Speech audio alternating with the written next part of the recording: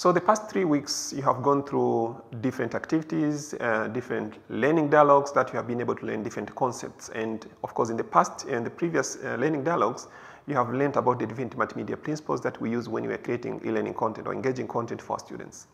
Now this is a reflection spot. Write down at least 2 features of each of the learning dialogues that you have seen. And then once you are done, resume the video and proceed with the next session. So many of you might have come up with different features of the learning dialogues they have seen. So some of you might have said that, okay, the learning dialogues were consisting of only one concept that was discussed at length. And some of you might have said that the learning dialogues were shorter, probably some had 6 minutes or some 8 minutes or 10 minutes. And some of you might have said that, okay, the learning dialogues had a lot of in video activities such as questions or pause points where you need to think and reflect. And some might have said that, okay, these learning dialogues had a lot of explanations that were very easy for us to understand and to follow, so the lesson became much more easier. Now, this brings to a discussion about another principle that is called segmenting principle, which is of importance as well when you are creating e-learning content. Okay, now imagine you have a lesson like what you see here, a long lesson, maybe a 1-hour lesson, or maybe a 60-minute lesson. Now, you present this lesson to your students or for 1 hour in a class, or for 1 hour in an e-learning format. What do you think will happen to your students? Just take a moment and think of the cases when you present a long lesson to your students, and think of the actions that your students do when they are following up your lesson. So it could be that when your students are following up your long lesson, there could be probably some of them are becoming sleepy, or some of them could they could be overloaded with some of the concepts that they are following up because you are presenting it in a long, probably in a format that is not easy to understand for them. And some of them could not be following because probably the concepts that are in the lesson themselves are not well explained because you have compressed each and everything in one unit. So what we do in segmenting principle is that you need to break a long lesson or a continuous lesson into smaller segments that are much more easier for your students to learn. So break your long unit or long lesson into smaller chunks into a way, in such a way that your students can be able to follow. So look into a diagram here. We have a lesson that is long in nature, so you can see how it is. Then we are breaking it into smaller pieces like concept number 1, then concept number 2, concept number 3, and concept number 4. Which implies therefore that the student will be able to follow your lesson much more easily because you are explaining each and everything that is required to be understood on that particular unit or that particular small piece. That is what you call a segmenting principle. The segmenting principle states that you need to break your continuous lesson or unit into smaller chunks that becomes easier for your students to be able to learn. And of course, breaking or chunking into smaller pieces depends on many factors. That could be looking into like where do you think the lesson could be much more easier to understand?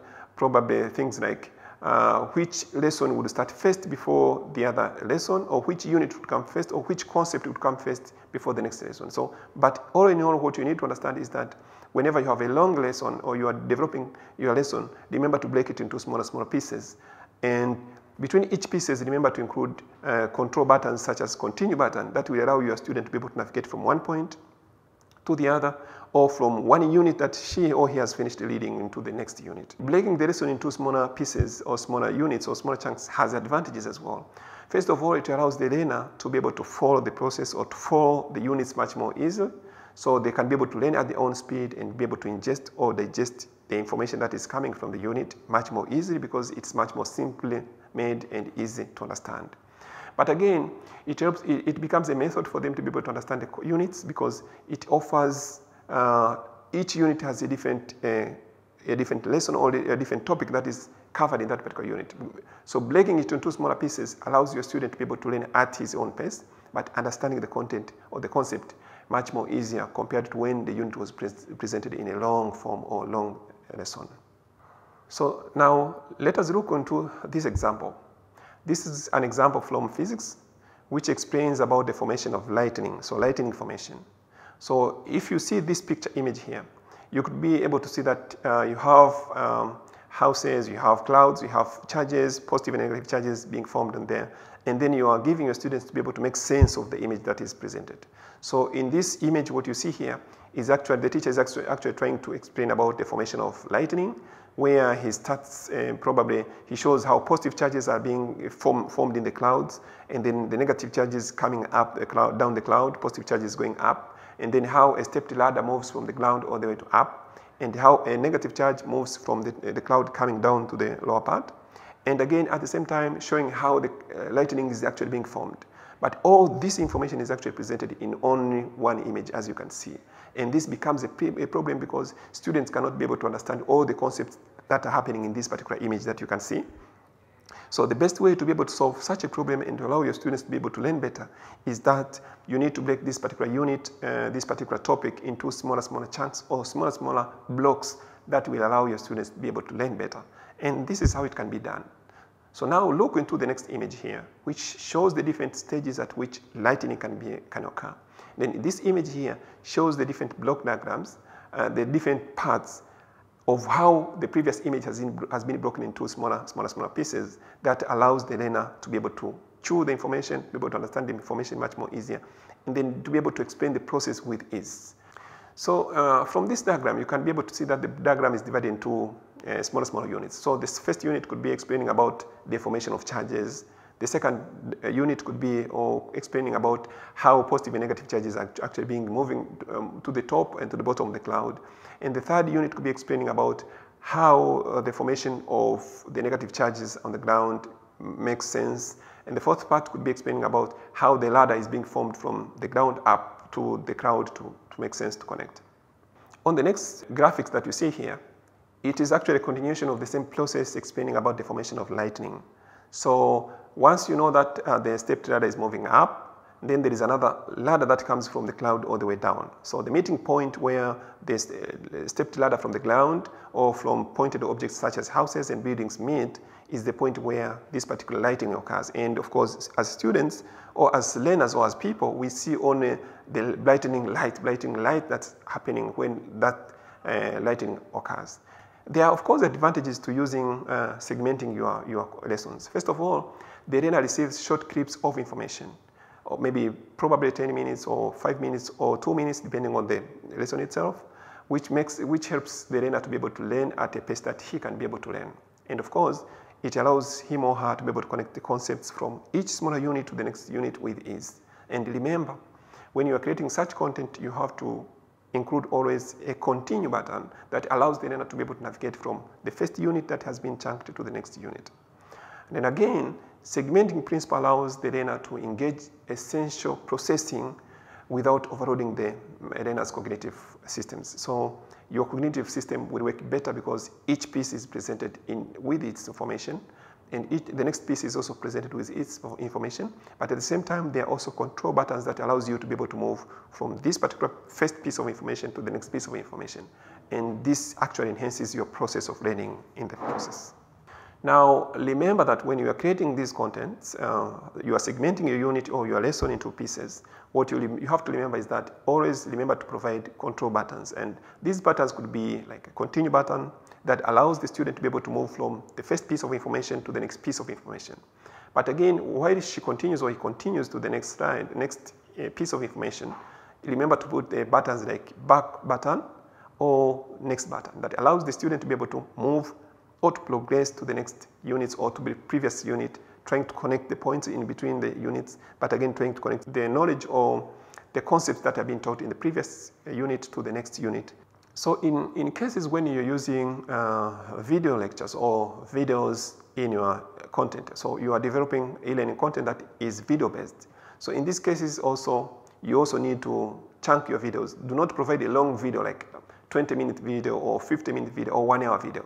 The longer the video, the longer the unit it becomes an overload to a working memory, and therefore students don't read more or follow up the lessons that are longer. And this has been proven by research.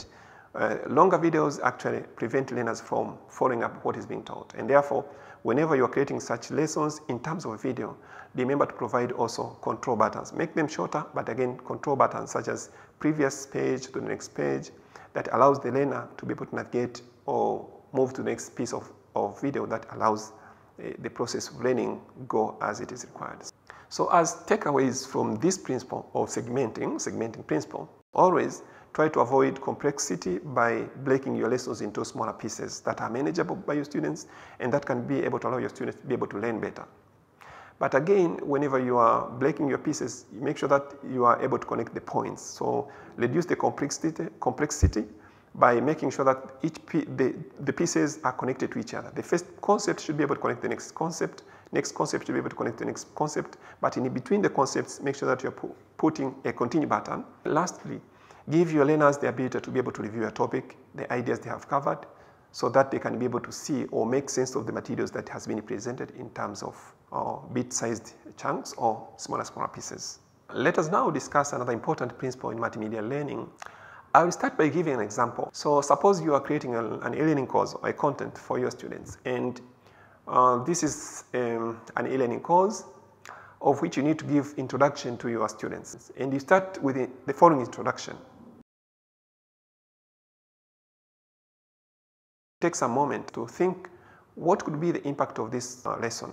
So based on the previous text that you have seen, you could be able to see that a lot of information has been directed to the student. It looks like it is more of putting activities to your students than putting of a conversation.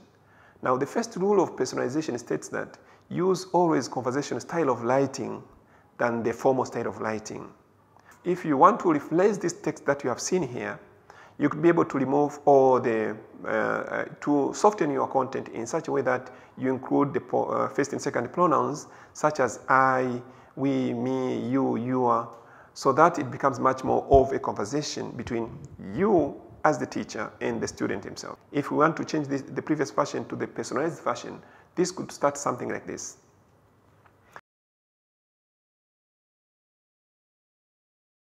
So if you look into this passage that is happening here, you could be able to see that there is some sort of human-to-human conversation that is happening between the learner and the content. Now look into the following image here. This is an image that comes whenever you are navigating into one of the e-learning courses that has been prepared by one of the teachers. Now the page itself looks like you have a human-like image on the left part, and then you have text on the right that introduces you to the course or the content itself. So it says like, hi, I am Mary, and welcome to this class. Today I will teach you about so and so and so and so, and therefore you will be able to learn and so and so and so and so, which implies therefore that this particular type of learning gives you a feel like you're talking to a normal human being, and this motivates you to keep learning. Therefore, this principle is called use on-screen agents or pedagogical agents to be able to help the learners be able to connect with the content much more easier. You may be thinking about what are these pedagogical agents or what are these on-screen coaches. These are actually agents that can be presented like cartoon, or that can be presented like virtual reality avatars. They are human-like or machine-like or printed text in the form of printed text that allows conversation between the learner and the content, the learner towards the content when they are actually learning. So these agents can be representation of real people, or it could be the face of a real person that is actually happening or being shown on the content, or it could be something like an artificial character that has been embedded into the course, or it could be some computer-generated voice that allows the learner to be able to move forward in a process that is more of human conversation than a process that is actually a formal way of presenting information. And this use of pedagogical agents has advantages as well. First of all, it promotes and increases learner motivation because the learner feels like I belong to this particular lesson and I'm talking to a person. And then again, using these pedagogical agents, there is human voice that is coming up, or there is human text that is coming up that is actually informal, that brings some sort of informal conversation. And this again enhances the learning process of the students. So in the cases that you're using these on-screen agents or pedagogical agents, remember to use indirect speeches and polite speeches than when we use direct statements. Instead of using the word place the next key, you would probably say, let us now place the next key. So there is a sense of indirect speech that is happening, but a polite way of connecting to your students. Or for example, again, another example could be, you want to tell your students now, it's time now to find a denominator. You tell your students like, find a denominator. instead of using this statement, this direct statement, we could soften it by saying probably, it's a time for you now to find a denominator of a number. Or suppose you want to give, you say like, please click the pause button. Instead of using this statement, we could easily say, if you are done, you might want to click the pause button to be able to think on the content. So such statements, polite statements and indirect statements, are the ones that are encouraged to use when you are creating these contents. And therefore, rule number 3 of personalization principle says that always use indirect speech and polite speech than when we can use the direct speech. So as takeaways now from this particular principle, the principle of personalization, we could be able to say that, so always when you are creating contents, always keep the things simple by presenting the basic information in your conversation, in your content. So make everything as possible, as conversational as possible. Allow the learner to be able to have a touch, a human to computer touch that can make him or her feel like he is in the learning process. And then always make the author or the teacher visible. So this, whenever you're making these on-screen agents available or pedagogical agents available, this enhances the sense of learning, and therefore the learner himself becomes motivated to be able to learn next, because he can be able to hear or follow up the lesson much more easier. And finally, the instruction should not present information alone, but always it should be able to prime the learner to be able to think of the previous knowledge she or she has, so that she can be able to connect to what is happening in the next sessions. And this makes sense of learning and improves learning as well. Thank you.